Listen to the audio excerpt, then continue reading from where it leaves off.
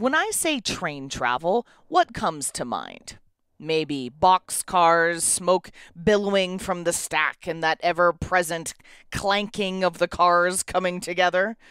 Maybe the Orient Express, complete with high intrigue and fabulous costumes.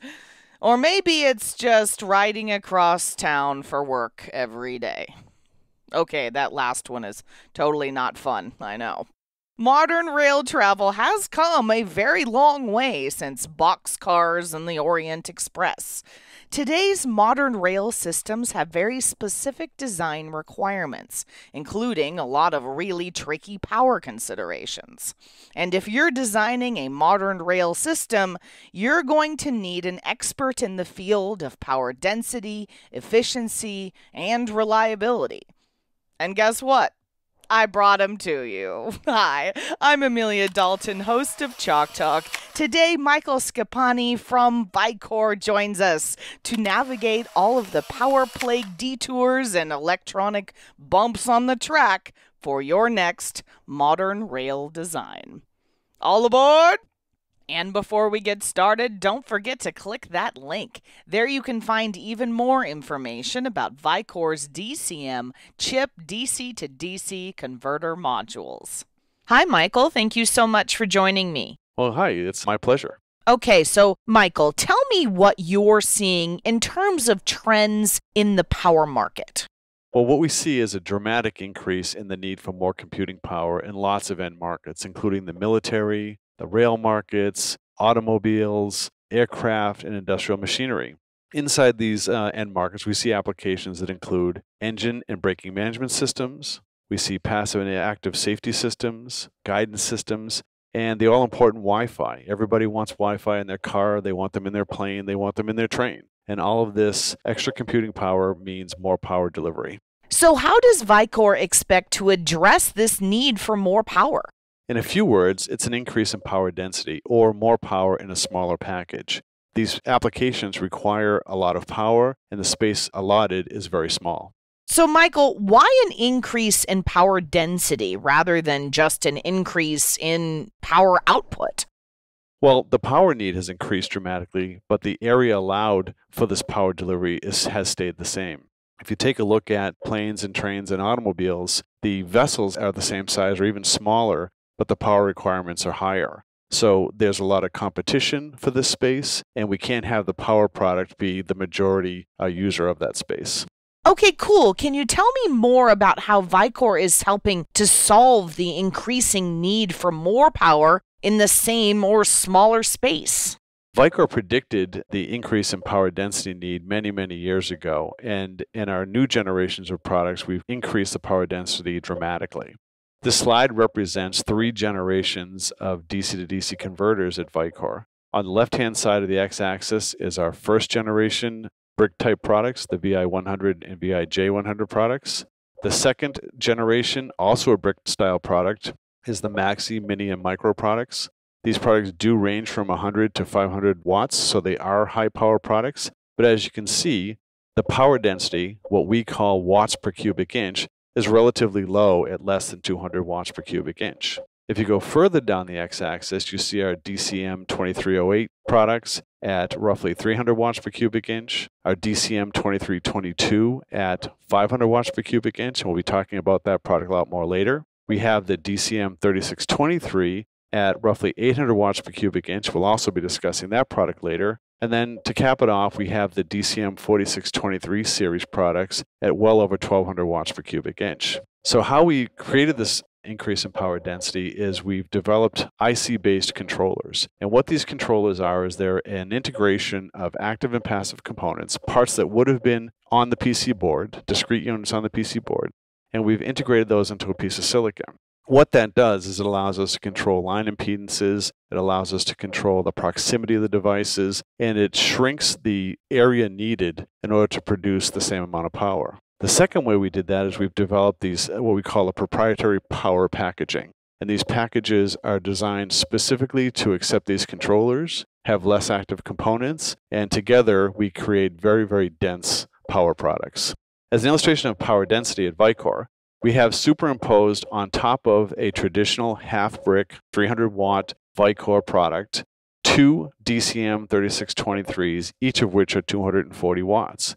So for 2/3 of the area of a traditional half brick, we can deliver almost 2x the power of the traditional brick product. So that's more power in the same or smaller space.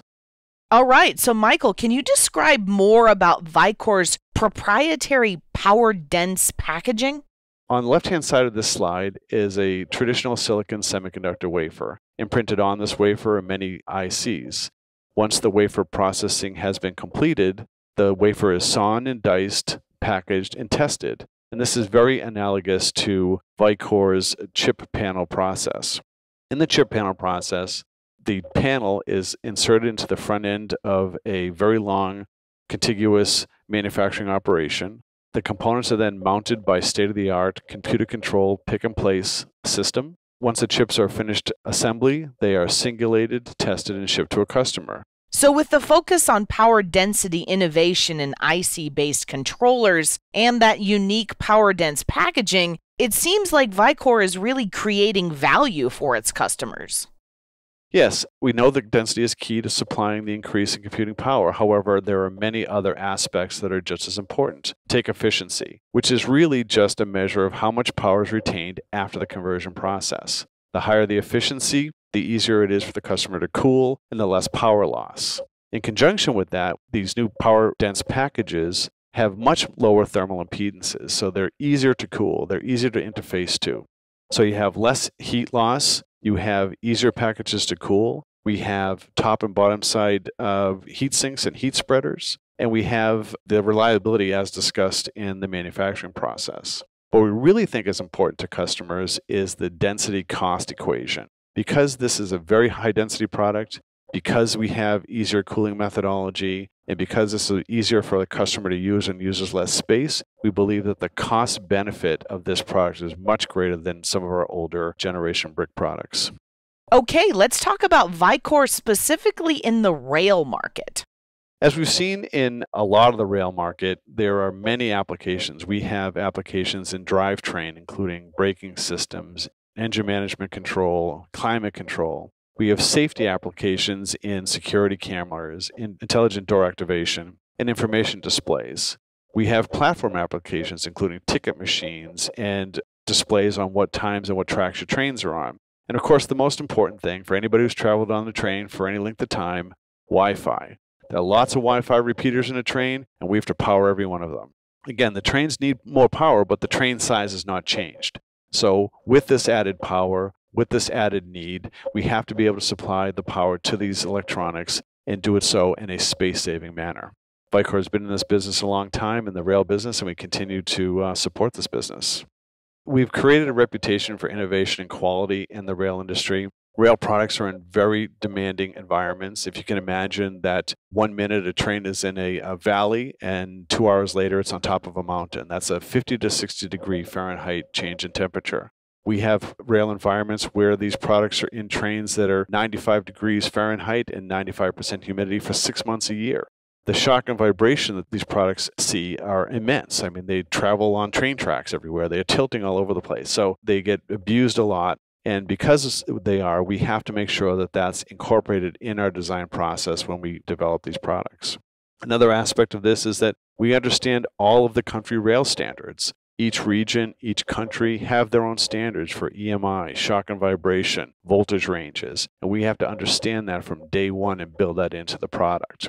The other aspect that's very important to us is maintaining and improving quality and reliability. Let's face it, there are people on these trains, right? And we have to make sure that the trains aren't stopping 10 miles from the track, from the station, and having people walk. It's just very important that these trains are very reliable. So I think what rail customers should view Vicor is, we have this as a major market focus. We have products specifically for this market. We know the power levels. We have the correct input voltages, the correct output voltages. And the most important is our management team sees this as a major focus and provides those design resources for products for this market. Okay, Michael, so what are some of Vicor's products that are made specifically for the rail market? Sure. The first one is the DCM 3623. It's for higher power rail applications. It is an isolated, regulated DC to DC converter. It's roughly 1.5 inches long by 1 inch wide. It covers three of the most important rail voltages. It has a power density greater than 800 watts per cubic inch. Peak efficiency is up to 93.6%. And like all Vicor DCMs, it can be arrayed for higher power outputs.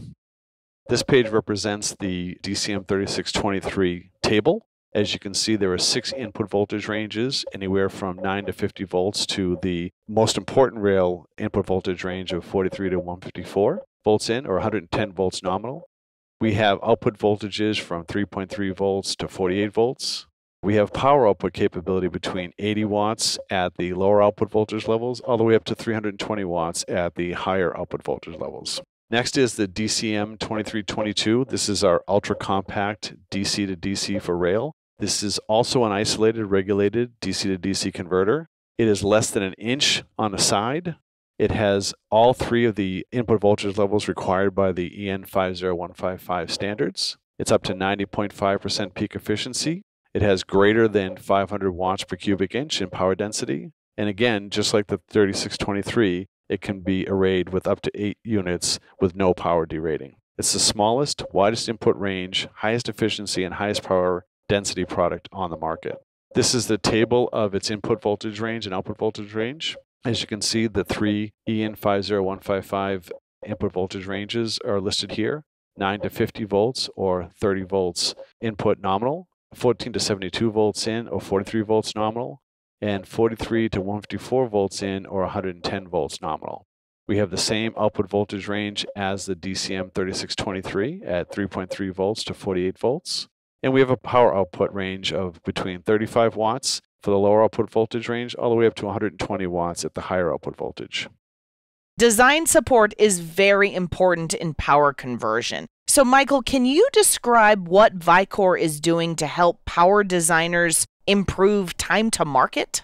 Vicor prides itself in bringing the whole product to market, and that's just not jargon. We really do believe that our goal is to provide resources to reduce customers' time to market. The first thing I'd like to talk about is this DCM 2322 evaluation board. You can get this board in any of the input voltage ranges and any of the output voltage ranges. You can use this board as is, just as you can see, plug in your inputs on the left and get your outputs on the right. You can also take this design, we'll give you the schematic and the Gerber plots, and put it right down in your design. You can remove the things you don't want, you can add things you want, but we'll actually give you the schematic and the Gerber plots to use as is. The second slide here is an EMI filter reference design for the 2322. It meets the EN 50155 standard for EMI and EMC. And as you can see, it's very simple. It's around 20 components, most of which are capacitors. There's a couple of inductors, and we provide this free of charge to all of our customers. You can put it down as is on your design. It meets all the EMI standards for rail products. And again, it's very, very simple. In addition, we have other design tools. We have behavioral simulation models for people who want to simulate their environment. We have 3D models of the packaging, so you can drop those into your PCB design libraries and use that in your circuit development. We have heat sinks and heat spreaders. We have a DC trim calculator that allows you to dial in the output voltage to the perfect output voltage you need for your application. We have application notes specific to the rail industry on EMI and EMC. We have mounting and reflow specifications to help you assemble this product into your design. We have a new thermal tool that allows a customer to pick their cooling methodology, be it a heat sink or a cold plate. You add some other cooling parameters like what is your linear airflow per minute, what's your output voltage range, what power you require. And this tool will come back and tell you exactly what you need to do to cool the part in order to achieve the power output you require. Our goal is to have our customers have a working design in as short a time as possible. And we've put a lot of time and effort into bringing the whole product to market. Excellent. Well, I think that's all I have time for today. Thank you so much for joining me, Michael. It was a pleasure speaking with you. No, you're very welcome. Thank you. And before we go, you didn't forget to click that link, did you? There you can find even more information about Vicor's DCM chip DC to DC converter modules. For Chalk Talks, I'm Amelia Dalton from eejournal.com. For more Chalk Talks, check out the Chalk Talk section of EE Journal. You can't miss it, it's right across the top. Or head on over to YouTube, keyword EE Journal.